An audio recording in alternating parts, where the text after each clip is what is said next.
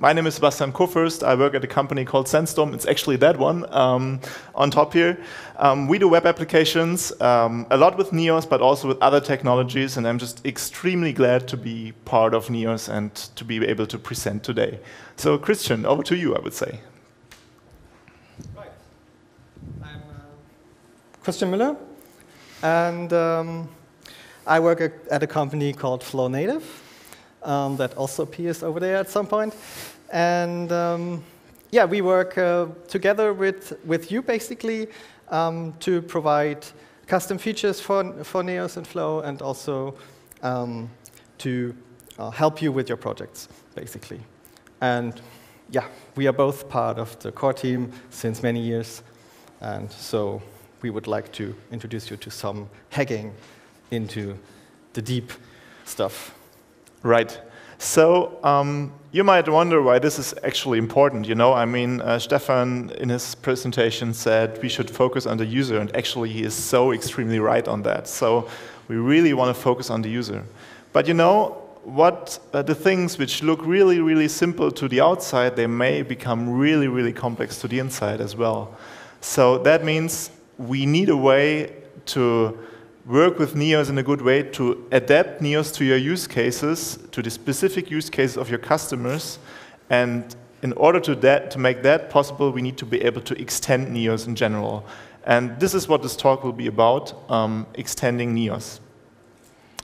So if you look at Neos, you see, after you log in, you basically see the website as it is. I guess many of you know that. You can just type in right away and start editing your content. And on the left, you see this navigate component where you can basically have a page tree kind of thing. If you select something, then you can change the details on the right side in what we call the inspector. And that's basically it. Pretty simple, actually. And if we think about extending Neos, actually, there are two ways of extending we see as important. The first one is what we called planned extensibility. That means we as the Neos team, we know that extending a certain part is really important to your business, and we want to make that possible. So that is like a certain way of putting functionality in a defined way in Neos. It's pretty much like if you take a Raspberry Pi and you just plug something in there. You know, that is pretty much like it should work. Just plug it in the plugs there, and then it works out. And that's great because you know you get support by the Neos team if you do that. Things won't break when you upgrade, for instance. So if there's a planned extension point, that is great, and you should always use that. But from time to time, there are also points in time where this doesn't work out, you know, where everything pretty much works as you expect, but something in Neos or in Flow doesn't work the way you want it to be. And then you check the code of Flow and Neos, and you find this small little detail, this if condition, which is just wrong for your use case, and you want to patch that. And of course, patching the core is pretty bad. That's why we are thinking also about a way to do unplanned extensibility. So that means you can just change anything you want, basically, without us even knowing or noticing. Of course, that means that if you upgrade, you really need to take care of these parts, so because things might break in that area, but still it is really defined where these things might break and what you have to look at when you upgrade. So that is still pretty good. So that's like soldering something on the Raspberry Pi, for instance, if you take that analogy. And because that's so important, we will use these two pictograms to distinguish the different ways of extending Neos. So that is pretty much what you'll see on the next slides as well. So as you know, Neos is backed by Flow. So the first part will be about showing how the foundation of Neos, how Flow can be extended, and Christian will take over that part. Exactly. So we are starting at the base of all of this, of Flow and Neos, which is basically the Flow framework. And just to get the rough overview, you have the content repository on top. That will come later. And then you have the rendering engine, TypoScript, parts of Fluid, basically. Then you have the media management, which can also be extended, of course. And then you have the user interface on top, which is basically the client side. And custom packages fill the gap to add any functionality you need. So I will start with really the low-level stuff, and we will go through the MVC, Fluid stuff, HTTP, and the object management, dependency injection, the aspect-oriented programming. That will be the first part for me now. So let's concentrate on that. First, of course, you can have custom packages. I mean, that's the obvious way to extend Flow and Neos. Everyone should do that. If you can, always use a custom package. It's the best way to encapsulate your extension, your changes, your modifications, your additional functionality. You can reuse it in any project you have. And obviously, it is up to you to keep it up to date with our core. But basically, nothing should break if you create a custom package. So that's your main extension point, basically, in Flow and Neos.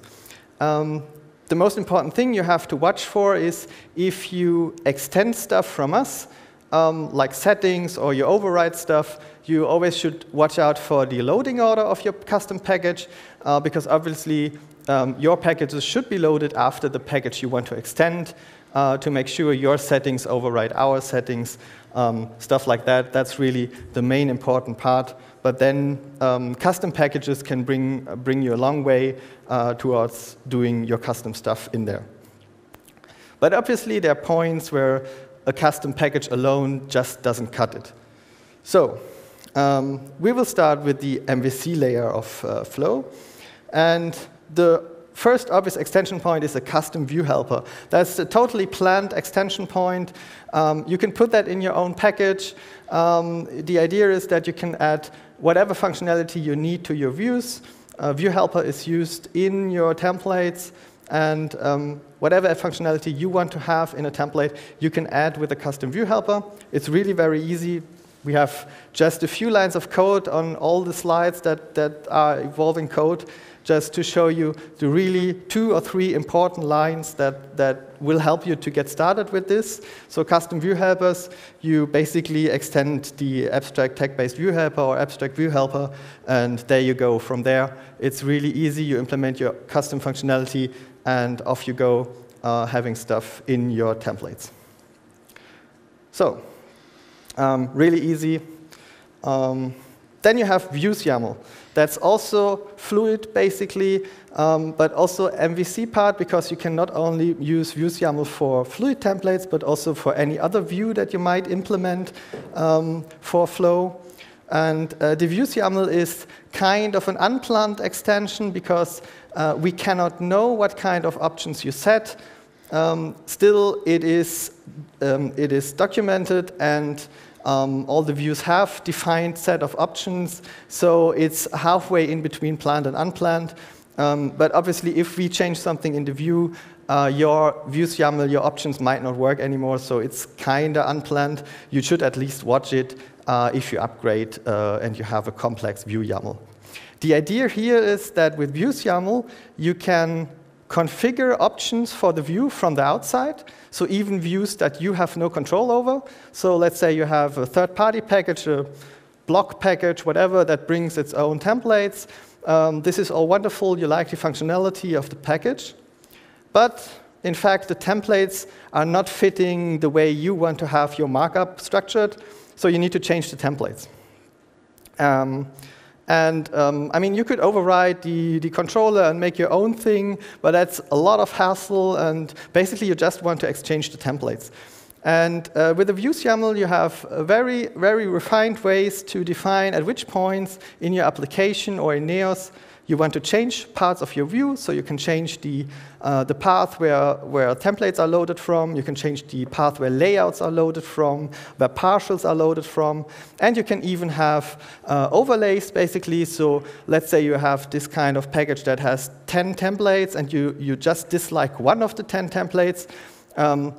You can not only just set one template path, that would mean you have to copy all 10 templates to the new template path, but you can have fallback path. So you can say, okay, this one template, I copy it over and have that as my first template loading path, and then the original template loading path as secondary loading path, and everything will work.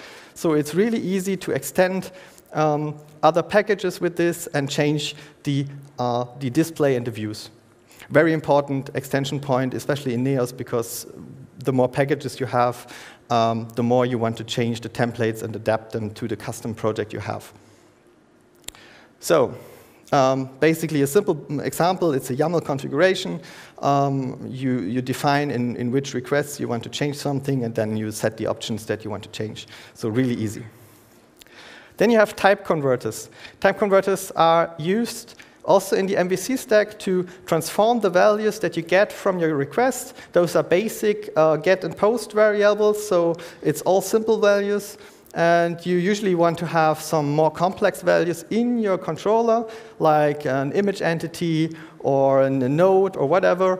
And the type converters take care of converting a defined set of information into something more complex, like an object. And we have a very big set of type converters by now that you can use that should cover all the basic things that you need to convert, like exactly image objects and nodes and all that. We are prepared for that. But if you need custom transformations because you have a third-party service that delivers data in a special way and you need to transform that to something in Flow or Neos, you can write a custom type converter that takes this data and knows the logic to convert that into the object you want. So you don't need to do that in your controller, but you have it encapsulated in a specific place, which helps you to reuse this logic. And this is called a type converter. It's a PHP, also a planned extension point, very easy to do, basically. You can just write a type converter. It will be registered. It's really a good way to do this kind of connection to third-party service where you don't have control over the data that is coming into your application. So then we go over to the HTTP stack, which is even a bit lower than the MVC and Fluid part. And here we have the HTTP components since a few versions of Flow now. And we provide a basic set of HTTP components that do everything that you need to do in a typical application, that takes care of the routing and the dispatching to the controller. It's really low level. And if you need to do something on this low level in your application, you want to do something even before the controller, maybe even before the routing, you can write a custom HTTP component and configure it to be part of our HTTP components chain. And it will be used, and it's, you can transport information from that. Also, very easy way to wrap applications into something. An example would be if you want to have a full application caching layer on request level, you could do that with HTTP components if you really want to. There are many ways to use them, but it's already really low level, so you should know what you're doing. But still, it's a planned extension point that we provide for you. You basically create the PHP component and then configure it in YAML. That's the configuration you see there. And it's a planned extension point. Also, the Flow settings provide you with a lot of options that you should check at some point. You can configure a lot in Flow via settings YAML. The configuration we provide with Flow are sane defaults that we think make sense for most applications, but if you feel you need to change something, you can do this.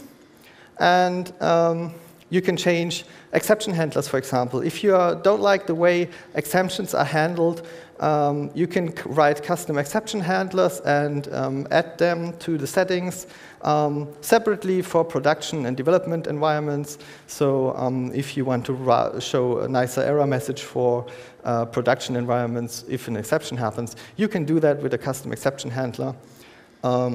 Or you can lock exceptions to some other place, whatever you want. Exception handlers are the place to go.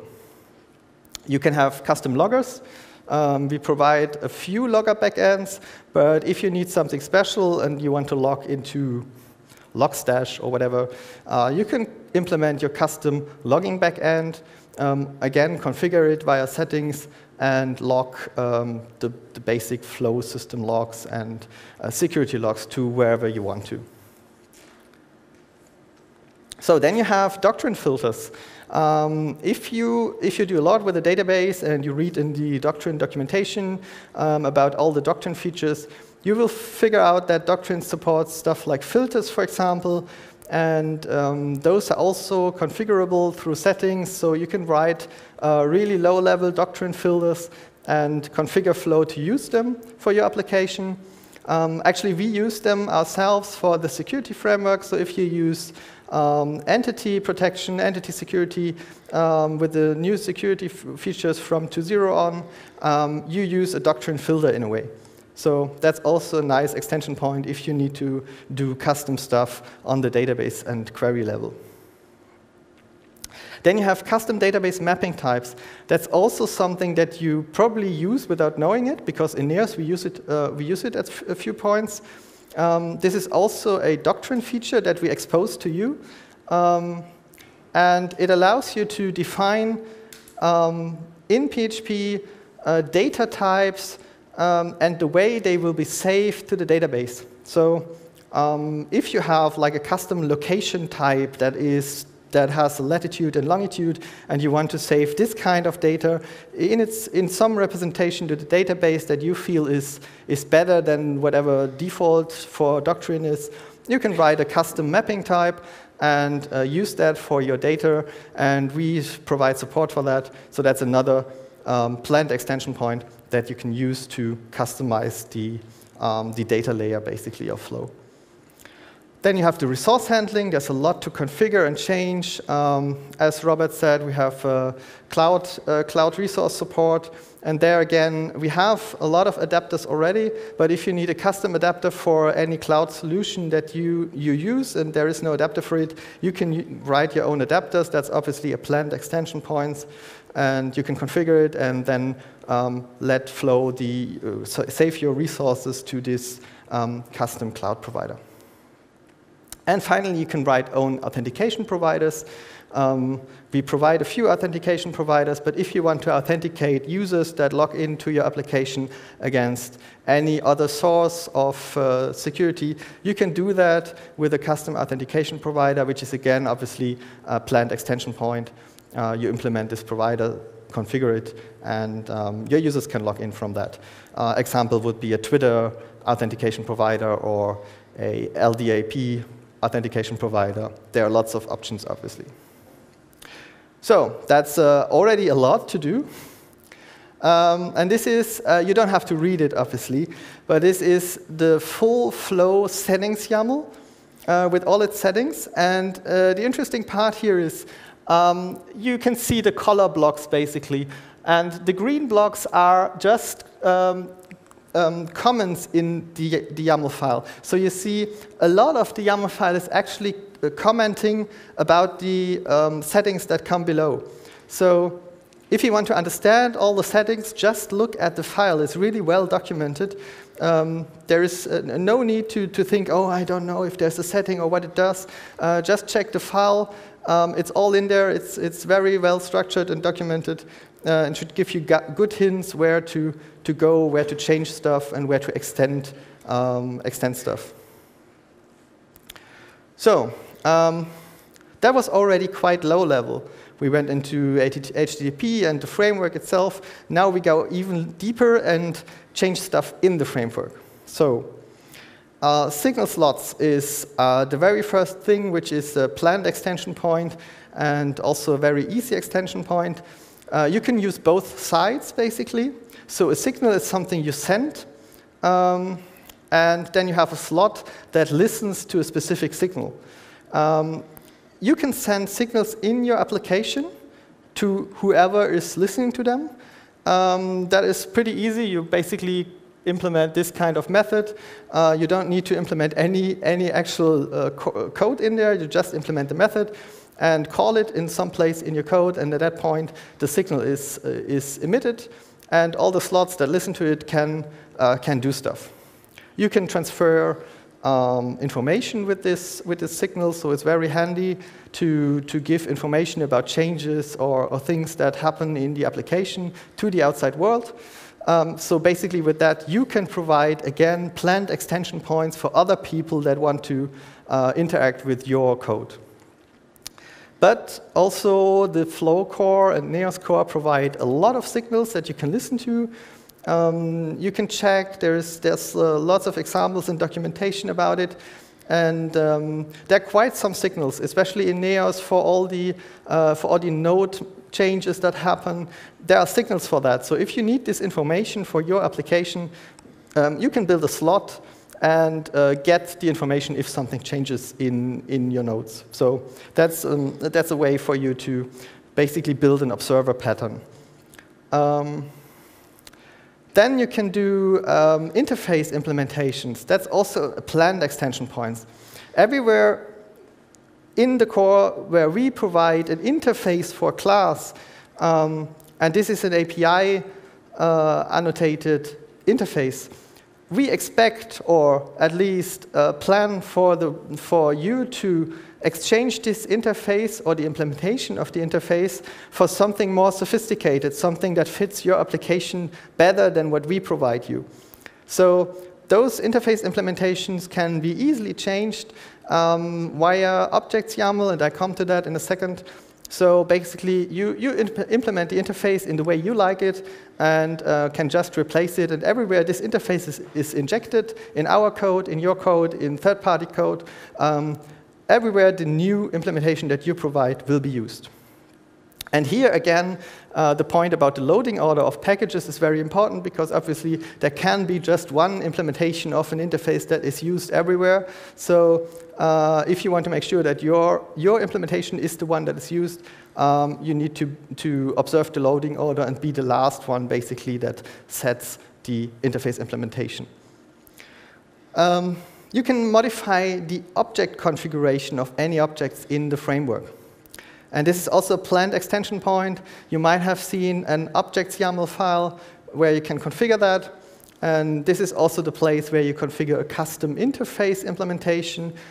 Just as the custom interface implementation is really a very planned extension point that is exactly in that way to be used. In the objects configuration, you can do a lot of stuff, some of which is planned, some of which is maybe not planned. But you can, for example, configure or exchange factories for specific classes or objects. So if you are unhappy with the way that whatever is created, you can provide another factory for that and create it in a different way. That's definitely a planned extension point. You can change injections.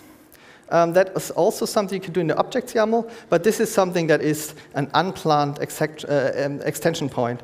And if I say change injections, I talked about changing injections for interfaces a minute ago. This is not what I mean. You can actually change a specific class that is injected into another class by objects YAML. That's totally unplanned, of course, and it will just happen at a specific point where you configure it. So just make sure that if you do this, you first change all places where the class is injected. Otherwise, you use two different implementations at different places that might happen to have very strange effects. And second, you risk all the time that this breaks during an update because those classes don't follow an interface usually. So if you change something in the internal implementation, this might break a lot. But it is a way to change stuff that you cannot change in any other way. And then you have finally the big thing that changes everything. So if you're unhappy until now, the way you can extend stuff and you can change stuff, you have one last escape if you still are unable to change what you need to change, and this is aspect-oriented programming. It's an unplanned extension point, even though we provide aspect-oriented programming in the core and in the framework, because we want you to be able to hack stuff. But at the same time, we cannot foresee whatever you do with aspect-oriented programming. So it's definitely an unplanned extension point, and you need to take care that it doesn't break on an update. And with aspect-oriented programming, you can do quite a lot, even though it's pretty easy to do. To understand the concept is maybe not that easy, but to implement it is really easy with the tools we provide. But you can inject interfaces into classes that previously didn't have interfaces. So you have a logger class from a third-party package, and you wanted to implement our logging interface. You can do that via AOP. Suddenly, this class somehow magically implements this interface. That would be one way to use AOP. You can add properties to classes. You can add all kinds of properties, properties that are injections and all kinds of stuff. If you need a class to have an additional property that it didn't have before, you can do that via AOP. Then finally, you can modify methods. That means you can change basically the whole method if you want to. You can intercept the call of the method and change the input arguments and then let the normal method run. You can change the input and the output of the method. Basically, you can do all kinds of stuff. Whatever you need to change on a method that exists somewhere in the code, you can do this via AOP. Obviously, very dangerous. You need to know what you're doing, but it's an extension point that you can use as the last escape route if you definitely need to change something and there's no other way to change that. And upcoming in the next version is that you can inject traits into classes that previously didn't have it. So that makes it very easy to add a lot of functionality that is encapsulated and allows you to really add stuff to existing classes that you might not have control over. So that's really, again, a very powerful tool that brings a lot of responsibility to you as a developer, obviously. So that's already quite a lot to extend, very low-level stuff, but this is really the way that allows you to do all the things you need and gives you all the flexibility in a Flow in Neos project. So there you go, your low-level extension points all explained. I hope you can use some of them at some point. And now we come to the nicer parts, the high-level stuff, the Neos part, and that is Sebastian's. Right. So very important is everything what Christian just said will work on the upper levels as well, right? So because everything is built upon Flow, which is, for instance, the content repository, which we'll look at next, or the rendering engine, or, I don't know, the media module, you can always change these things using the features we've already seen. So that's very important for you just to recognize. So, but let's focus now on the more high-level things which the user will actually see, which the user will actually directly, well, will be visible to him. So we'll focus on the content repository. So just as a quick recap, what is the content repository? The content repository stores the whole contents of your website in what we call a node tree. So it's basically a really, really big tree of nodes. So if we take a website like this one, then we can identify a few nodes on that. So we have these 4, for instance, which are aligned in 2 columns. And so that means the node tree for the website looks something like this. We have the main page, which is called support. Then we have 2 areas, which we call content collections, the main part and the sidebar. And then we have the different content elements below that. And if we take the support page, for instance, there's one very important concept to understand when you think about the content repository, and that is the concept of a node type. Because a node type essentially specifies all the properties the node is supposed to have. It specifies what can be underneath this node. So it is basically what a class is in classical PHP programming, but it is way more flexible for content because it can be adjusted and adopted in a lot of different ways. For instance, and you might wonder, if you say, okay, every content is stored in a tree, you might wonder, well, aren't there use cases which you cannot fit on a tree? So for instance, let's say we have products, and these products should be tagged in some way. Then you might wonder, how do I put that in the tree? That sounds strange. So that's why important that the content repository provides you with what we call a node references. So that means it's like we have the tree with all the data, and in between are like small connections which is node references from one node to the other. And you can use that to build tagging, to build all kinds of good user interactions for your users, and to adequately store the domain of your content in Neos. The node types themselves are stored in YAML configuration, and they are, I think, the biggest planned extension point in Neos. It's probably the one you will use in all your projects. And if you do that, then you'll see in this project, for instance, there exists a node type for kite, or for board, or for product, or for a part of a product, for instance, which didn't exist in Neos beforehand. So that is if you use that extension point, it has a lot of influence on Neos, because you can not just add pages to the system anymore, but different types. And depending on the type, the content is rendered differently. And depending on the type, you can set different options in the inspector on the right side. So that is an extremely flexible content element, and an extremely flexible extension point. And there's one special node type to say, which is a plugin. Basically, content doesn't live on its own. It is just content. It doesn't have any functionality behind it.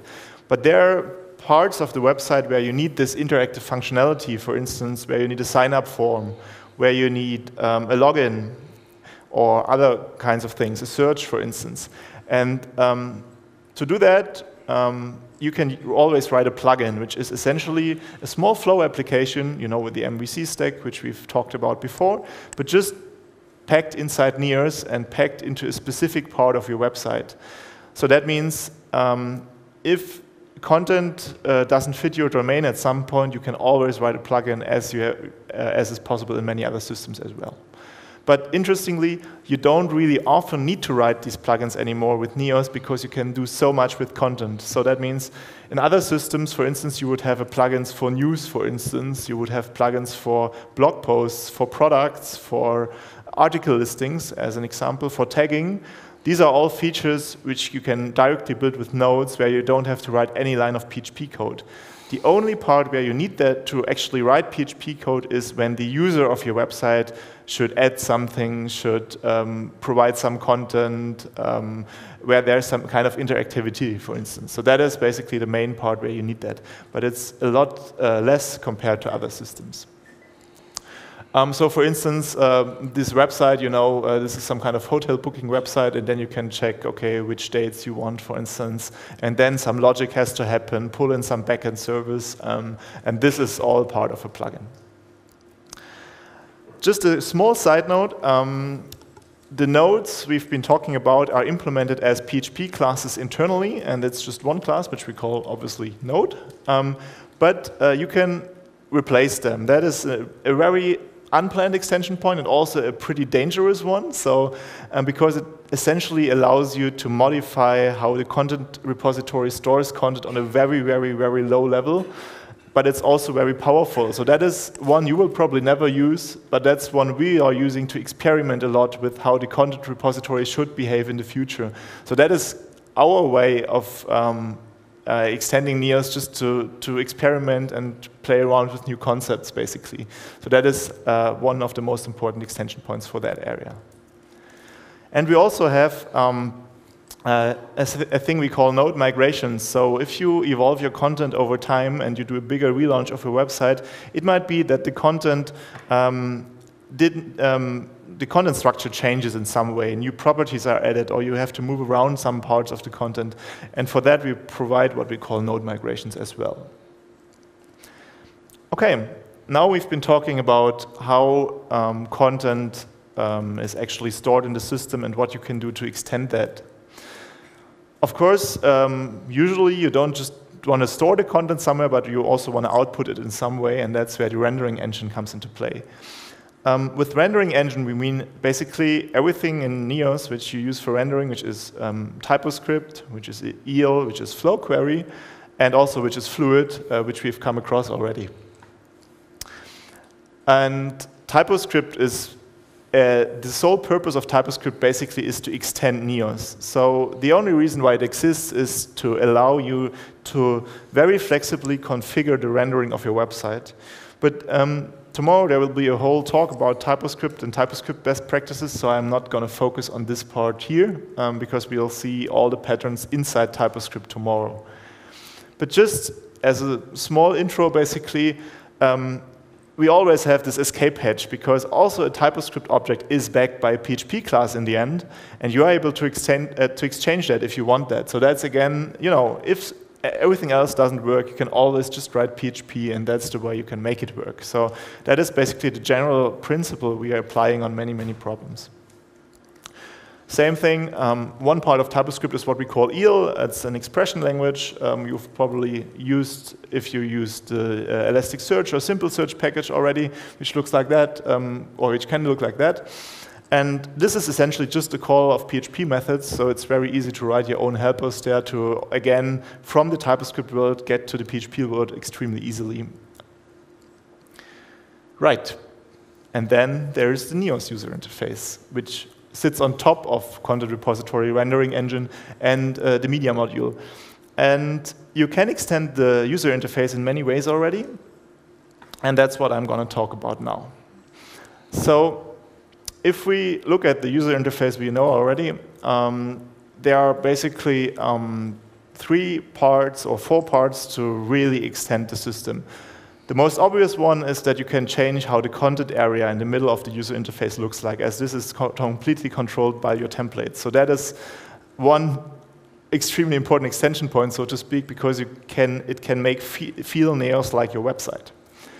The second most important extension point is the inspector on the right side, which allows you to edit any property which is not directly visible on the website. So for instance, when is this page going to be published?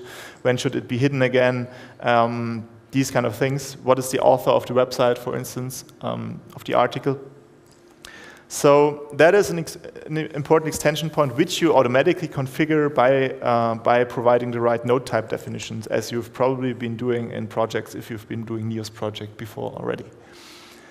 Then we have the language selector on top, and languages are also an important concept of Neos.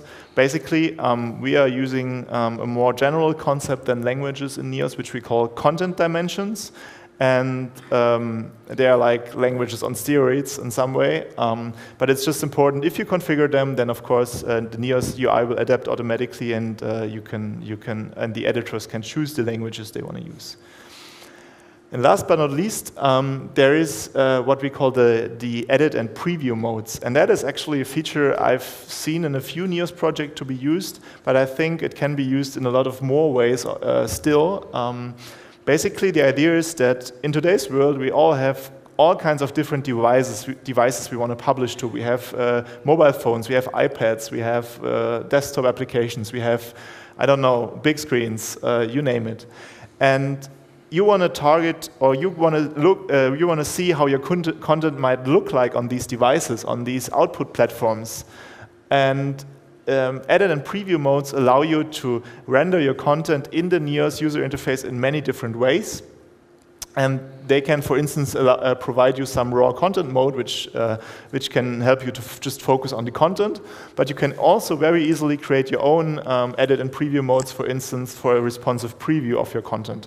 And that is something which I think can help the editor a lot to anticipate how the editing or how he can edit his content so that he can target the devices he wants to, or he needs for his audience to reach, for instance. So that is something very important, I think, that these edit and preview modes are configurable, and you can completely exchange how the rendering looks like in the different modes. Right. If you're in your templates, there are some problems in Neos you might have come across. For instance, if you use a very JavaScript-heavy site, a very long one-pager, for instance, with lots and lots and lots of JavaScript, you might encounter that the JavaScript from time to time interacts with the Neos backend, which is, of course, not the way which is planned to be, but which happens currently because we render the Neos user interface and the content in the middle just in the same frame. So it just happens automatically, and currently we cannot do anything about that. That's something we have on the list, so that will change in, I guess, the next 1 or 2 years. We have some really specific ideas on that, but that's something for later. So that means if you're in Neos, you will probably don't want to load your JavaScript, or you want to load some specific JavaScript only, for instance. And that's why we provide you some helpers which you can use in Fluid. The most prominent one being used in the condition where you can say, okay, if I'm in the backend, then I want to output this part of the content. If not, then I don't. So that means for the live website, this part is not rendered. For the front end, for the backend, it is, and it allows you basically to customize your editing experience towards the user in an extremely simple way. Right. If you look at the inspector, on the other hand, we have the different properties. The properties are backed by what we call an editor, which is some JavaScript code. So for instance, here we have an editor for a selection where you can choose multiple elements. And the cool thing is that these, sometimes you just have static properties. You just have a list of 10 items or 5 items, for instance. But from time to time, you want to load that from the backend as well. And what we provide you with that is an interface on PHP, which we call a data source. And it's pretty easy to implement, actually. It's just one method which you can call, or which is called by the framework automatically, where you provide what should be shown in the selection, basically. So that means, for instance, if you have a product ERP system where your products come from, and you want to select the products in Neos in the front end and choose them so that they can be rendered, then you can use a custom data source for that. You can also use custom editors, which we have already, which is basically a very deep way to integrate into Neos. That's, for instance, you can use an external link editor if you need that, or all kind of other things. But of course, that involves knowledge of JavaScript, and especially of Ember, because they are written in Ember JavaScript code currently. Although that might change, like in the longer run. Now we are switching to React. That will change at some point. Right. Then there are all kinds of events you can hook into, what we call backend events, like if a page is switching, if a page is visible, or if the content changes. So you can adapt your content or to the backend experience as well. And of course, you can write custom backend modules. So that is also something which I've seen in many projects already used and which makes sense. So that means it's, again, a small Flow application and then basically just wrapped inside the Neos backend. So that's basically really how simple it is. And you can use it for all kinds of custom configurations or settings or code. So this is some configuration for products, a very complex product scheme, basically. And this is what you can configure in the backend. Don't wonder about these gray boxes. It's just because we have to hide the stuff from the customer here. So that's why we've overlaid that.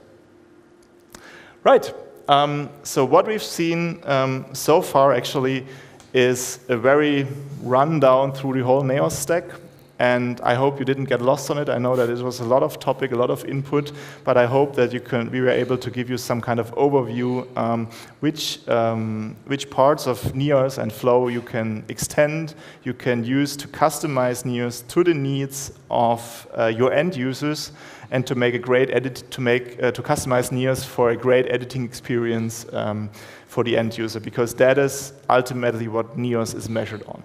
So thanks a lot, and I think we have still a few minutes, 2 minutes, 3 minutes for questions. I would like to add one sentence that obviously we just wanted to show you an overview to plant the idea in your brain where you could extend stuff, and especially to make you aware of the difference between planned extension points that you can rely on and unplanned extension points that you need to take care of. So always keep that in mind if you do stuff and extend stuff, if you're on the planned side or on the unplanned side. Right.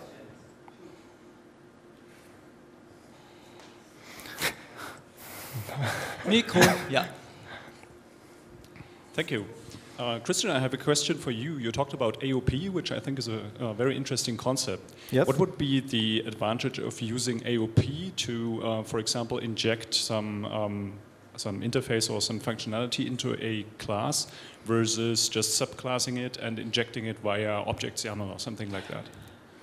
I mean, the question should be rephrased to if you can do it in a different way, don't do it via AOP. Okay. I mean, that's basically the answer I would give.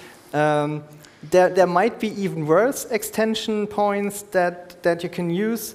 But I mean, AOP in itself is not bad, but it's so flexible and so open that you need to be very aware of the drawbacks that you might run into or that might happen on updates. So whenever you can use one of the planned extension points, and even a few of the unplanned extension points might be easier on you in the future than doing AOP a lot, let's say. That was also my feeling towards that, because it makes things, or it can make things very hard to understand. Yes. Actually, it's also something it's like the lowest level extension point we are using in Flow or in NEOS, so that means it's what we use to build lots of more advanced extension points. So stuff like the signal slot implementation, where you have this annotation, this is essentially provided by AOP. So that means we use AOP internally in the framework in lots of places to make things easy for you.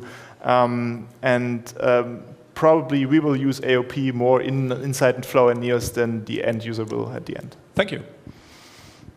More questions? We have time for one more question. Great. Okay. A very short one. Christian, you were talking about the loading of the packages. Yes. How can I define it?